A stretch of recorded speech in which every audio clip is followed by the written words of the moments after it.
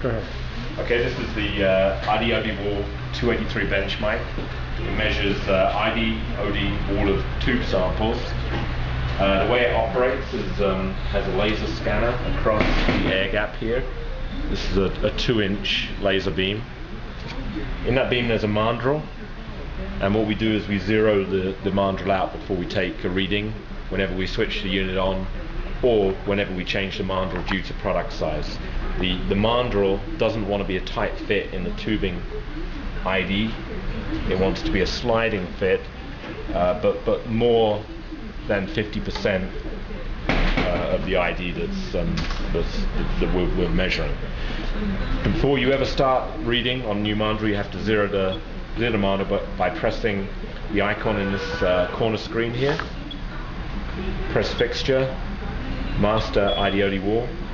Make sure there's no part in the beam, and then press OK. It's going to momentarily show green here and zero out. The unit's then ready to be used. Take your tube sample, no shorter than about 3/4 to 1 inch. Ideally about 1 inch is perfect. Sample positions onto the mandrel here and is straddled by the 2 drive belts that are in there.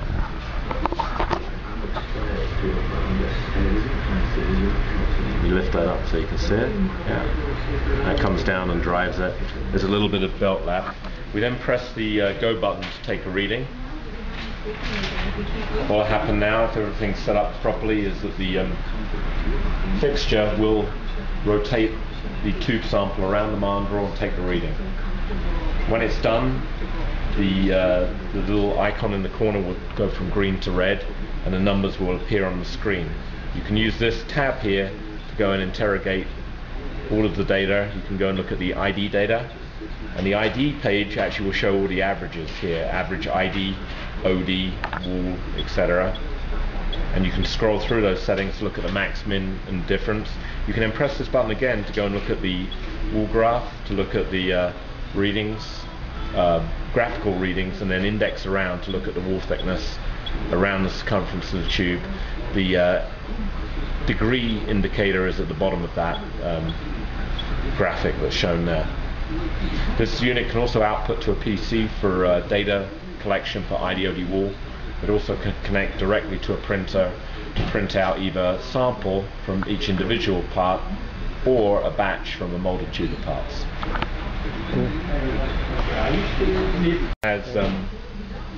This particular unit has 100 different libraries where you can store different product specs or different setups. We've actually selected 2 libraries here. One is for product number 1, which indexes 4 times around the tube, and then library number 2 indexes 8 times. So at the moment we've selected 8. Press select. You can see here that we're in library number 2. It's shown on the top of the screen. I just selected library 1. Press the bar, use the up, down, arrow, library 1, select, and it will indicate at the top of the screen there it's changed. And then you can just, if you haven't turned it on and off and you haven't changed the mandrel, you can just simply press go. It will index around 4 different spaces, 4 different positions this time, and then